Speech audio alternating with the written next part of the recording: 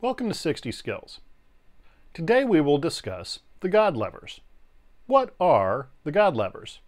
Well, specifically, these are the 4-letter combinations in the back of Bardon's third book, Key to the True Kabbalah. These letter combinations are, in fact, the most important part of that practice. Why is this? Well, as it turns out, when you're utilizing the letters, traditionally people train the mother letters, SCH, the letter A, the letter M, and the letter A umlaut. The reason for this is simple. They establish equilibrium at an akashic level.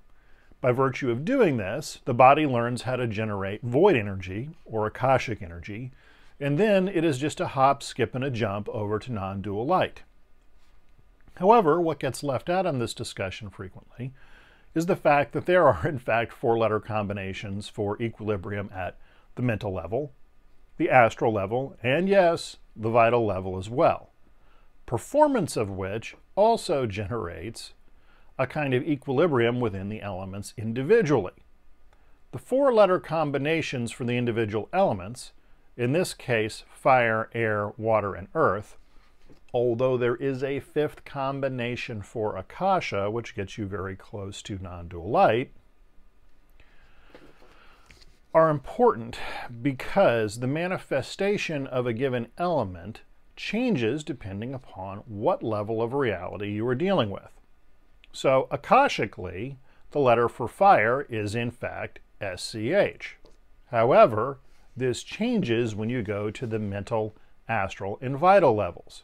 Specifically, at the mental level, it is the letter H. At the astral level, it is the letter S. And at the physical level, it is represented by the letter T.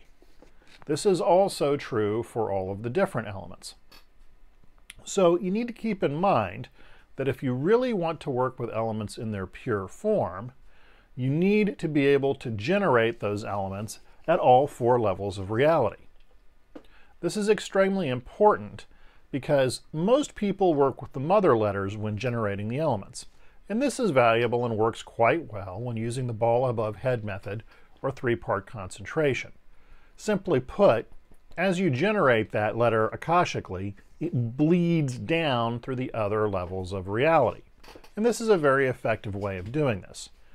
However, to achieve the peak effect of a given letter for an element, you need to generate that element differently at each level of reality.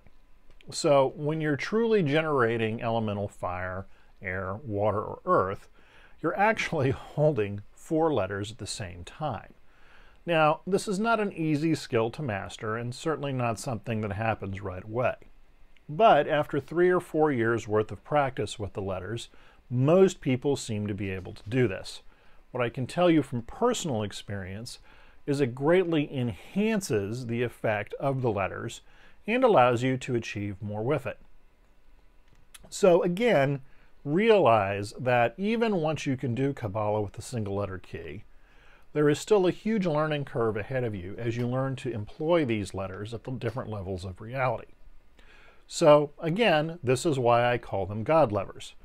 Because while I am not God and you are not God, the simple fact of the matter is we all have a little bit of divinity within us.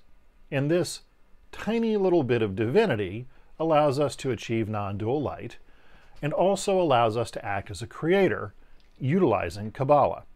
And therein lies the true value of Kabbalistic letter practice as presented by one Franz Bardon. So, I'm glad you've enjoyed today's talk, and I hope to see you soon. Be well.